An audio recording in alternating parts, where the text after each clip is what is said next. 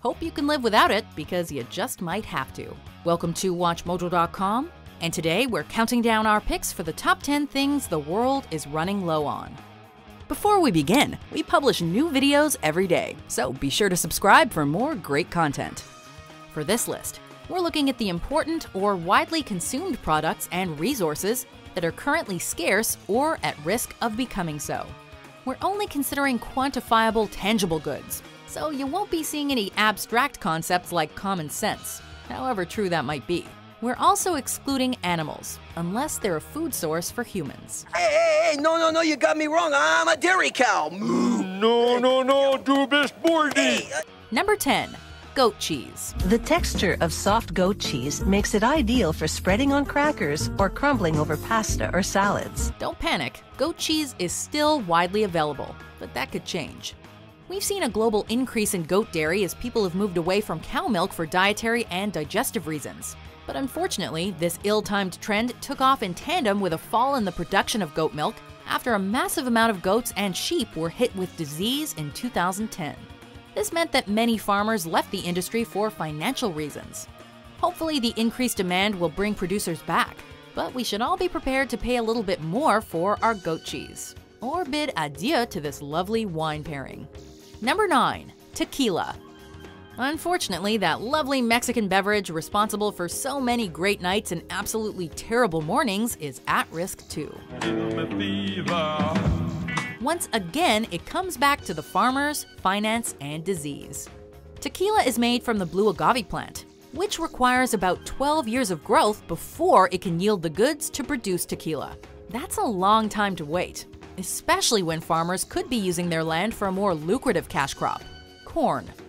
Farmers are doing just that to make up for the 1/5 of plants destroyed by disease in 2007. And although there may still be plenty of tequila to go around right now, you may want to stock up. Tequila is my lady! My lady! Come on in, guys. Come on in. You're welcome. Number 8. Sardines. Not every sardine is meant to swim, son. I don't understand fishing metaphors. For fans of this salty little fish, either on pizza or in a Caesar salad, you might be in trouble. We were famous for sardines, until the day the Baby Brent sardine cannery closed for good. While the tequila and goat cheese industries can easily recover, the sardine situation might be sunk. As with many other types of fish, overfishing is a major factor. But with sardines, giving them a break to repopulate isn't cutting it. The population has continued to plummet despite the imposition of some limits, which has led many to suspect environmental factors. I'll tell you what, you want more sardines? I can get you more sardines. Number 7. Bacon. Give me all the bacon and eggs you have. You've likely felt the effects of this particular pork deficiency, as supermarket bacon prices have skyrocketed in the 2010s. In 2012, Britain's National Pig Association called a global shortage unavoidable. And we've been living it ever since. Pigs raised within the industrial farming system are highly susceptible to illness, most notably the horrific-sounding porcine epidemic diarrhea virus, which resulted in the culling of 8 million pigs since 2014. Poor harvests and drought in other pig-raising areas of the world only made it worse. Thankfully, according to the USDA, 2016 was a record comeback year for the US pork industry. But China, another major producer, is now facing shortages. Number 6. Coffee. There you go. That's $37.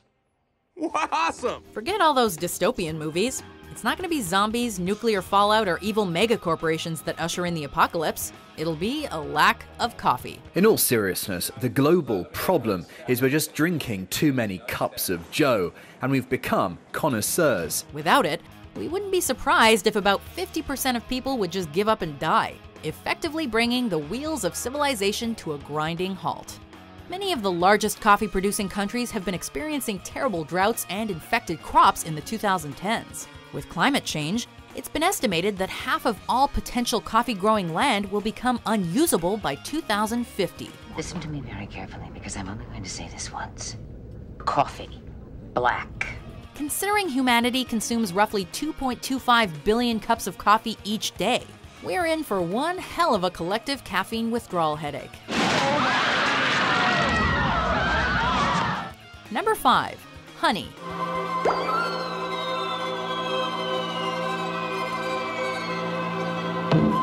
For thousands of years, we've been living off the labor of bees, depending on them to produce that sweet, sticky stuff for free. All they asked for in return was a suitable habitat, pollen to collect, and enough honey to survive. Bees, honey, no more honey. And we blew it. A lack of crop diversity, climate change, pesticide use, no one's sure what the exact cause is, but in the United States, bees are dropping like flies. And if it continues, the ripple effect will be devastating. Bees pollinate over 100 different crops, including almonds, apples, and more. Without bees, these crops fail. Many won't realize just how much bees did for them until they're gone. Number 4. Helium.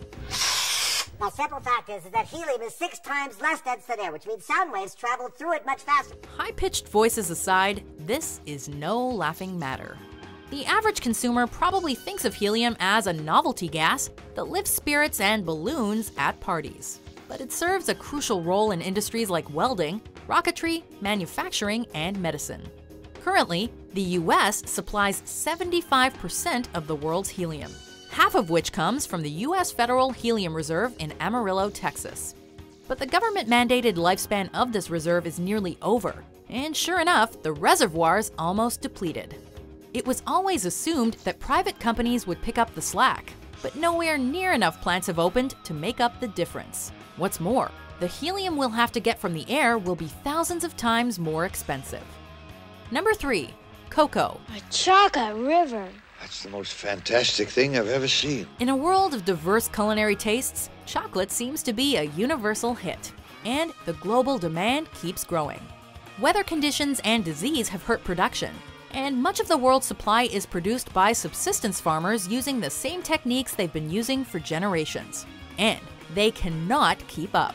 While much of the world adores chocolate, most cocoa farmers don't feel the love. It's hard work with little reward.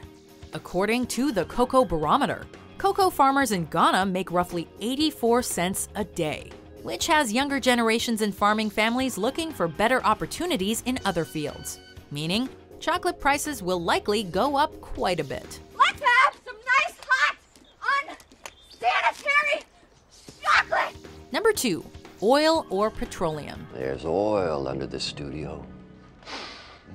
Yeah, I can smell it. Yeah, we know. Everyone's been talking about peak oil or running out of fossil fuels for decades. But every time you go to the pump, there's enough to fill up your car. So what's the problem? Petroleum is a non-renewable resource. We can't just crush up plant and animal matter, cook it on high for 30 minutes and say, crisis averted. Oil takes hundreds of thousands, if not millions, of years to form. No one can agree on when exactly we'll run out. But according to many scientists, we're already seeing signs of depletion. The US is currently importing 60% of its oil. What happens when everyone starts running low? Time to start investing in solar? Your next family car has arrived. Before we unveil our number 1 pick, here are some honorable mentions.